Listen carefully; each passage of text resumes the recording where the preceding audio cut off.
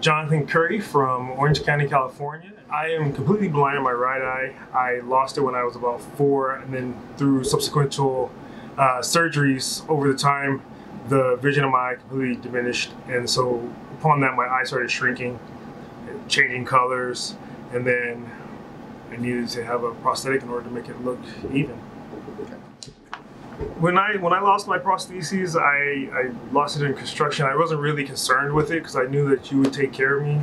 You've taken care of me for many years now, and I knew you would do a great job.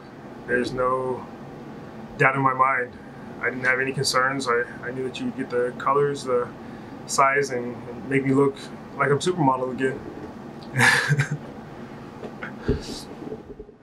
I selected advanced artificial eyes for my new prostheses because I knew that you would take care of me. I wouldn't go anywhere else. You've taken care of me for this long, and I knew that you would do the best job.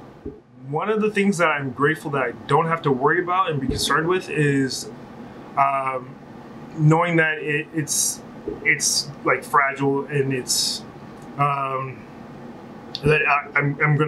I can never be replaced, or that it can never be duplicated. I know that as long as you're here, you guys will always take care of me.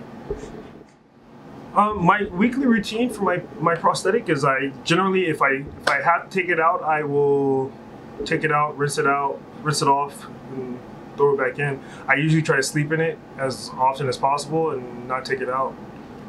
Only if there's any small particulates and I get something behind it. It's the only time I feel I need to rinse it out. If you're in need of a prosthetic, it should feel natural. It should feel normal. If you're looking to have it done correct, you want to go where you feel comfortable. You guys over at Advanced Eyes have made me feel at home, at ease. You guys have done a great job. I couldn't be more proud of the way I look now, to be honest.